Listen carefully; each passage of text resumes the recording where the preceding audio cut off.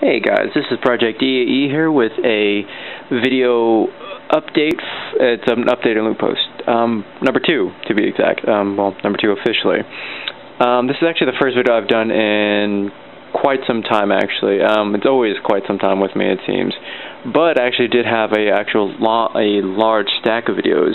But my video card died on me some time ago, and I recently just got a new one. So now I can actually do some updating and encoding, and I'll be uploading soon. But today we're doing a little loot acquirement video, and I guess some short updates, quick updates for projects and what's been going on. So let's go do it.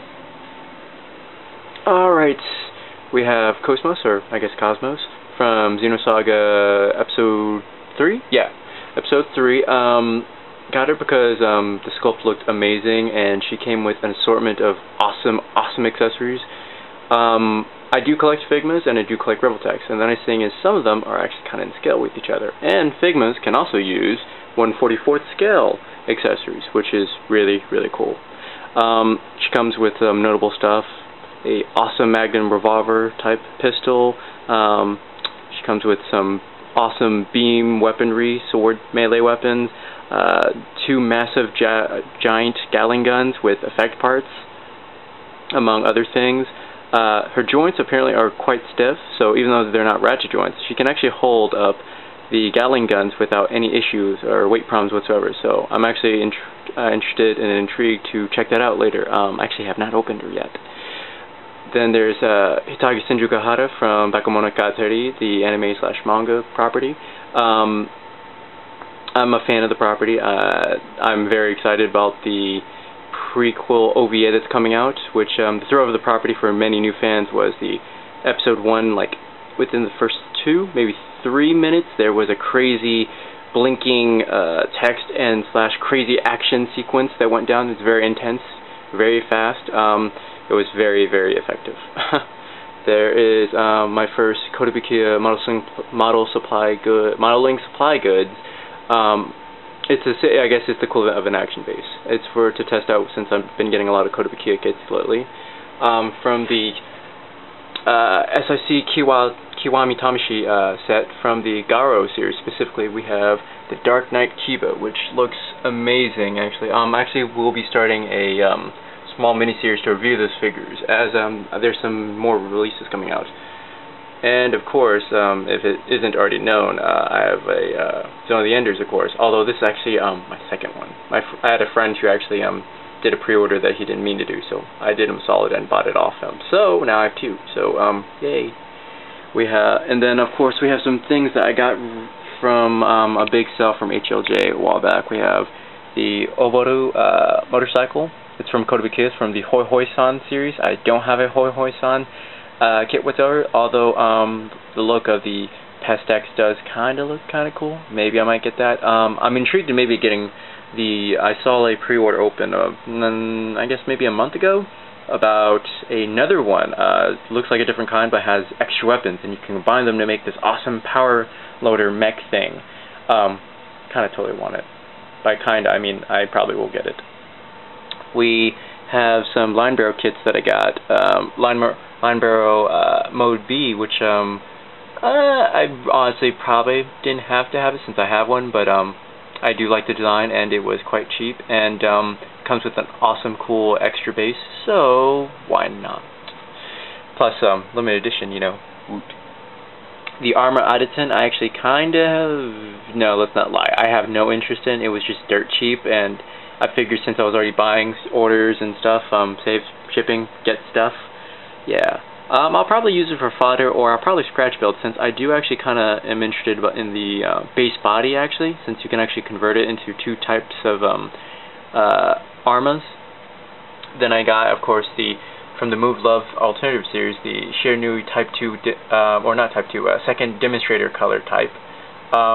Very intricate, very cool, has extra effect parts, effect parts. They're clear parts that you can add on or not to make it look like some of the lit areas of the mech, kind of like the lights and the vents, are glowing or not, so that's kind of cool. And it comes with the base, so that's always kind of cool. As of this morning, I got this. I'm a big fan of Fate's Day 9, the Fate property as well, so also looking forward to this season with Fate Zero coming out. It is actually the Saber kit. From what I understand, it's also kind of related to the Hoi Hoi San series in terms of the build type and the style, but I hear it's actually quite different. And of course, with that big stuff from HLJ, I also got a recal. Read the manga recently. Very enjoyable. I kind of like the designs, and I thought, why not? Because I like small scale stuff, and it's a transforming mech related thing. So why not? Yes, why not? And I got my first taste of DOTM in merchandise form. Unfortunately, Walmart, my local Walmart, had Shockwave as peg warmers up until the movie came out. Then they were all sold out, and there was nothing but Primes and Megatrons left. So, but you know, I kind of do like Megatron. I do think he definitely deserves more paint-apps. I definitely am thinking about maybe doing some weathering and doing some custom work. I think a little will go definitely a long way in Megatron's case. Prime, I actually enjoy him a lot more than I thought I did, or I initially thought. I actually bought him on a whim. But I actually enjoy his design. Isn't as bad.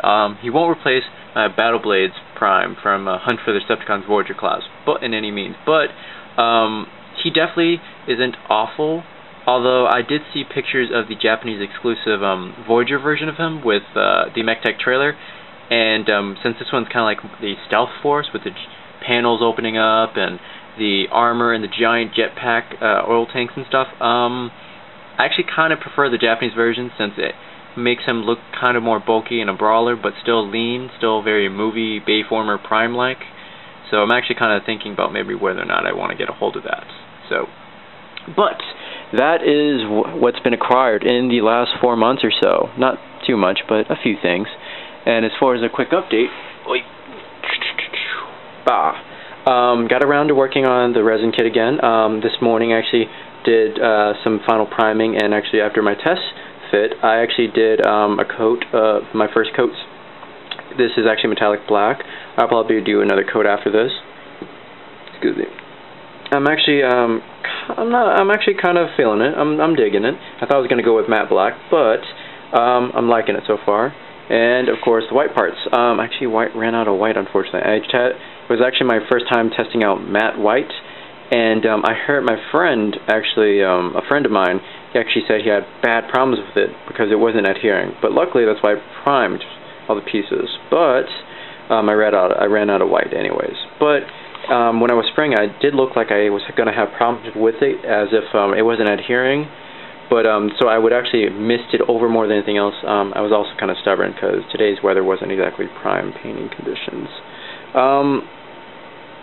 It isn't exactly covering all the layers I need to as effectively, but it is getting a nice finish and nice matte look and clean look overall for everything that it needs to. So I'm going to continue on and see how it turns out.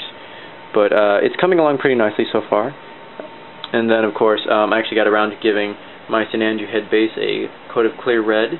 Haven't done any other detail work since. And of course there's my Jet Hootie with its double radar ring and double extended blade weapons. So, you know, very cool. But that is it, I guess, for now. I'll probably try to get some more videos and maybe do a review series, a small mini review series soon enough to, I guess, just fill in the room between all the work in progress videos and such. Most likely it'll be Rebel Tech or the small scale figures, or maybe I'll do one of my custom model kits or something. But I guess that will be it, since I'm actually kind of running long on time now and I gotta get to work. I guess that's it for now. I will see you guys at the next video. Alright, bye.